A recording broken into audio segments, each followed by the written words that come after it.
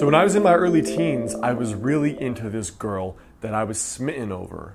You know, like the girl when you're a little kid, like she walks on the school bus and like you hear like the Lion King, that theme song playing when Nala and Simba are always like necking and cuddling up to each other. So that was like the girl for me, where like, you know, Disney shit's coming on. So you could guess my age.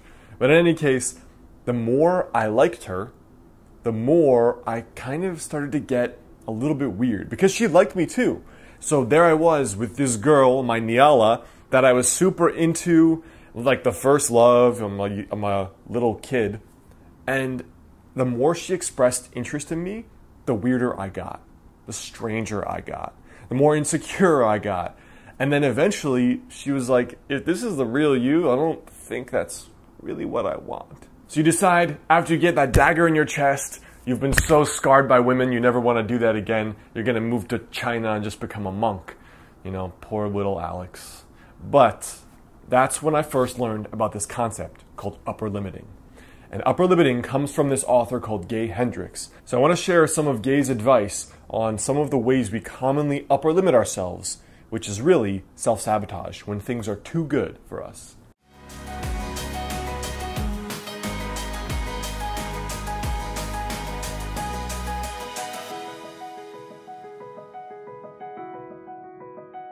Hey guys, Alex Hine, author of the book Master the Day. Now, one of the best ways to figure out where you self-sabotage is by doing journaling exercises. The first link in the description is for a free journaling worksheet. You're also going to get a weekly email on how I use journaling to totally reinvent my life. So you can check it out, the first link right there in the description to get started.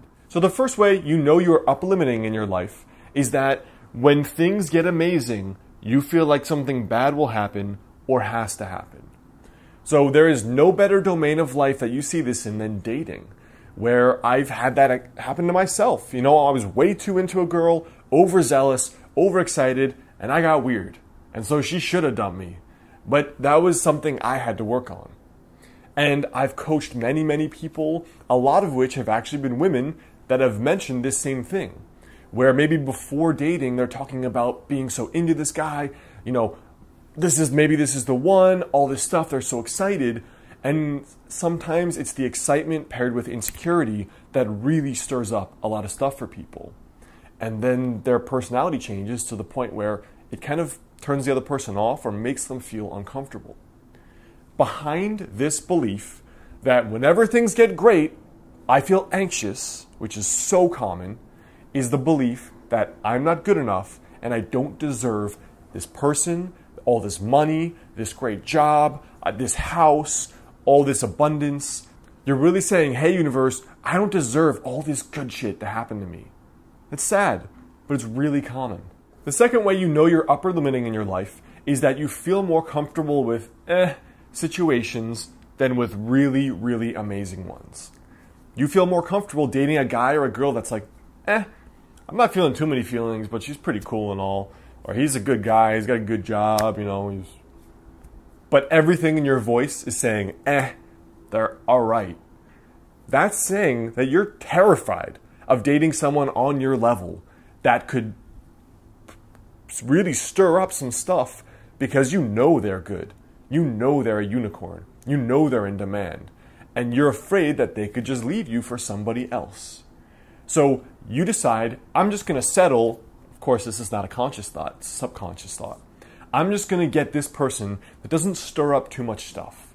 You know, I'm going to get the $50,000 job versus the $100,000 job. I'm not even going to apply for that one because, you know, that's a lot of pressure and a lot of demands and I can't deal with that shit. That's too much.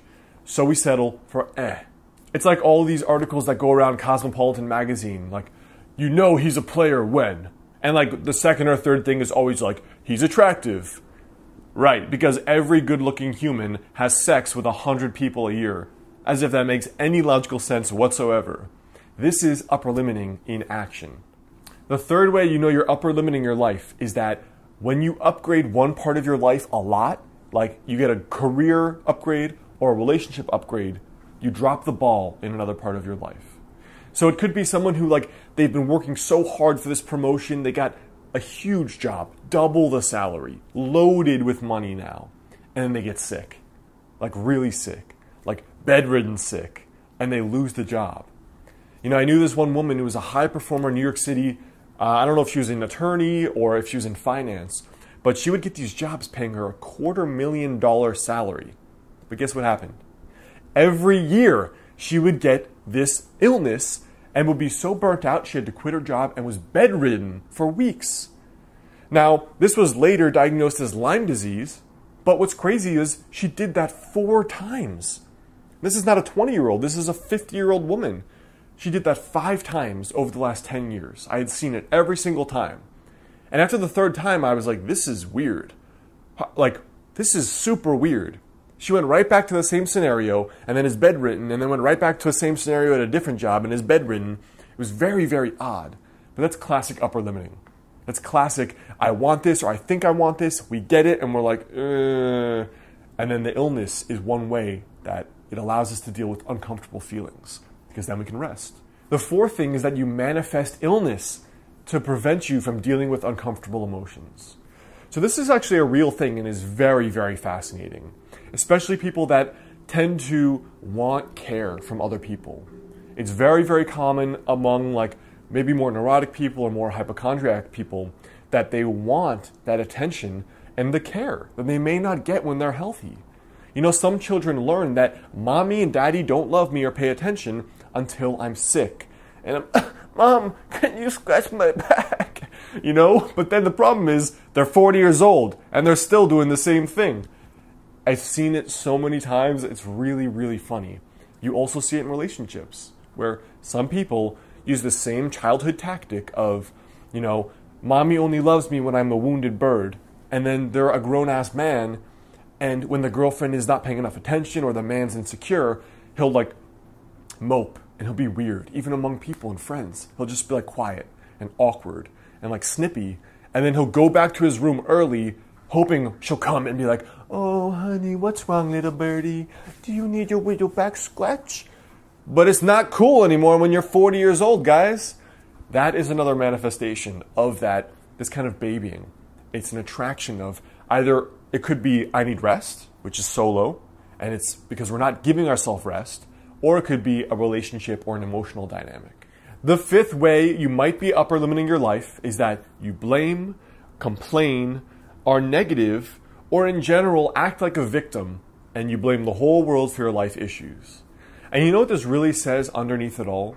When we say I can't get a good job because of the president, because of the economy, because of my industry, or all these women or men I date are always treating me so bad, what we're really saying is I feel so uncomfortable with my life being awesome. Think about how awkward that is and strange. But that's subconsciously what's going on. I feel more uncomfortable with success and abundance and a happiness and loving my life than I do with meh, or at the worst level, just garbage life. Because it's like the devil you know versus the devil you don't. What's going to happen if I'm successful? What's going to happen if I meet that girl that's just like the best I've ever met? What's going to happen when I get a salary that's double what I have? We're terrified sometimes of success more than failure. And that's a human thing. It's understandable, but it's something worth spotting. Now, with all these upper limiting beliefs, the main thing is to just understand they are limitations we place subconsciously because we feel uncomfortable with how good life is getting. And if instead we have the intention that, you know what? What if life could continually get better every single year in all domains of life infinitely? That shouldn't be a scary thought. That should be an awesome thought. But if that brings up fear, that says where you are right now. So just have that intention. What if life could keep getting better and better every single year with no downturns, no crashes, no compensations, no self-sabotage? Because it often can. It doesn't mean there's not undulations and up and downs, but it can continually get better every single year. If you have that intention, you'll spot self-sabotage before it begins. Now, of course, check out that link below. Fill out that journaling worksheet to help spot self-sabotage in your own life and upgrade your life rapidly. You can also get an email every few days from me on how to use journaling to completely change your life. So check that out, the first link in the description, and then come check out my related videos right there and right there.